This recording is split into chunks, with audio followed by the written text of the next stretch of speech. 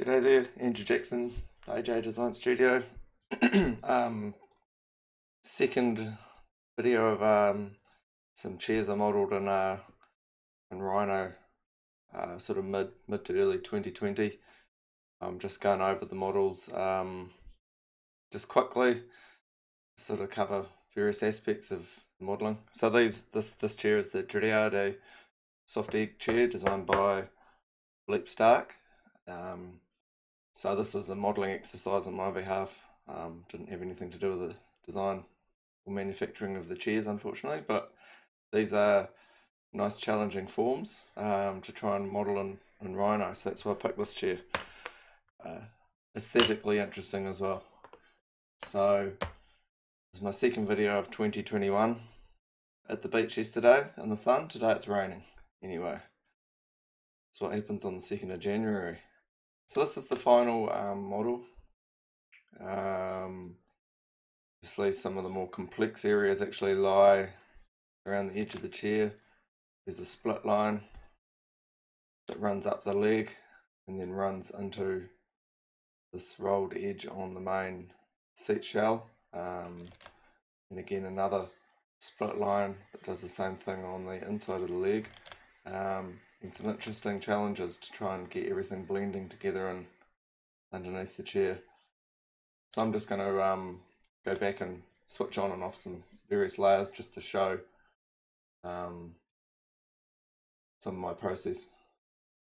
I actually found a rather low fidelity model online which I used for some of my create some of my curves, visual reference only, because noticing there's some variance between this 3D model and various 2D line work available online and photographs. There's some variance in between, so I did some guesstimation on thicknesses of the seat shell in various areas and what have you, just to make it look right.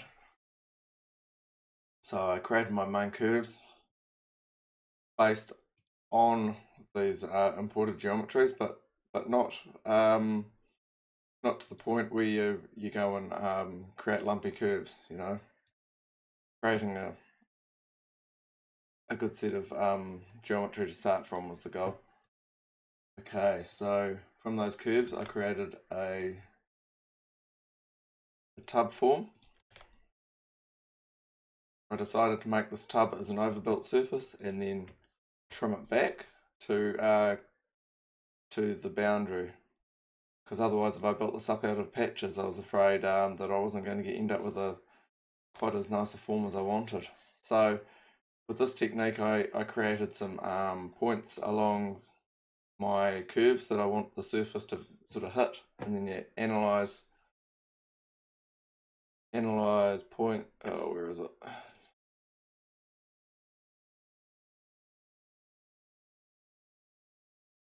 Point set deviation.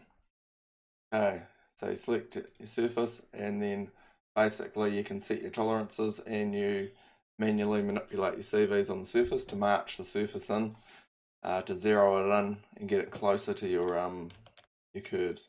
Very useful function. So basically this tub, I went through various steps of tweaking the CVs. So that surface is a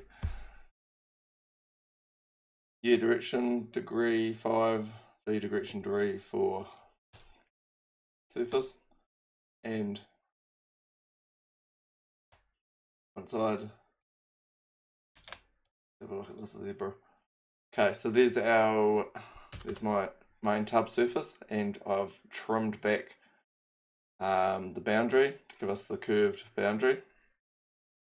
So again, if I made this out of patches, it could have been problematic because I would have had, say, 4 patches building the surface up, and just trying to get it all smooth could have been a bit of a nightmare.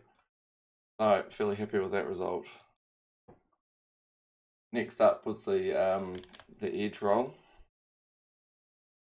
So again, went through various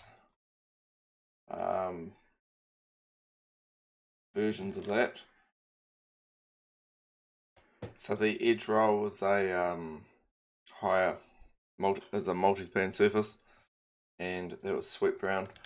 I did have some time constraints I'd set myself. I wanted to model one of these chairs a week in amongst having the whole family at home for lockdown, so I did cut a few corners. Next up was the legs and sculpting.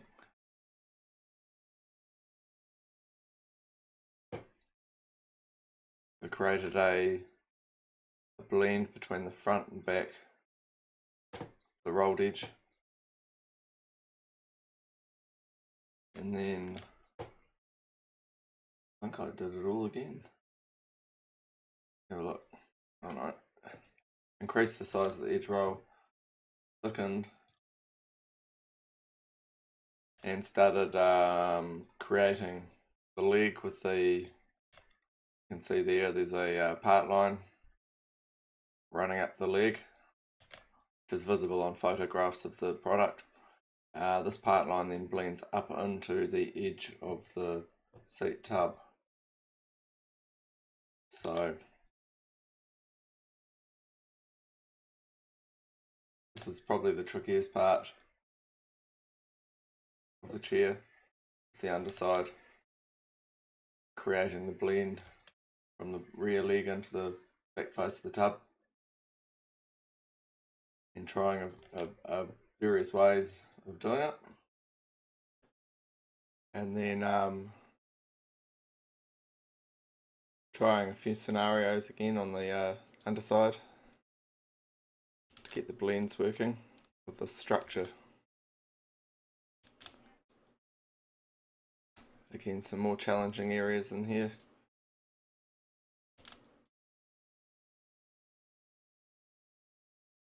And getting this blend to run right up and around the back.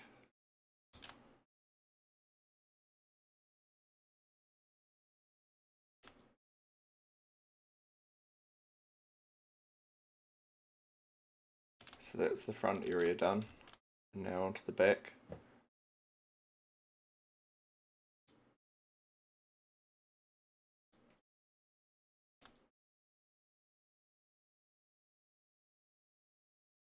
See the patch structure there changed quite a bit in between iterations.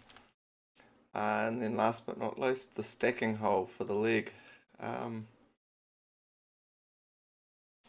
Yeah, so this was a fairly challenging exercise to complete, especially in 1 week. But generally pretty happy with how it turned out. And building the tub as an overbuilt surface and then trimming back was the right way to go. As far as I'm concerned for this model. Got a few renderings here, so just replicated the colorways that the chair's available in. And some of these shots you can really pick up those details as you can on the photographs of the real chair. Right, I hope you enjoyed that. Andrew Jackson, AJ Design Studio. See ya.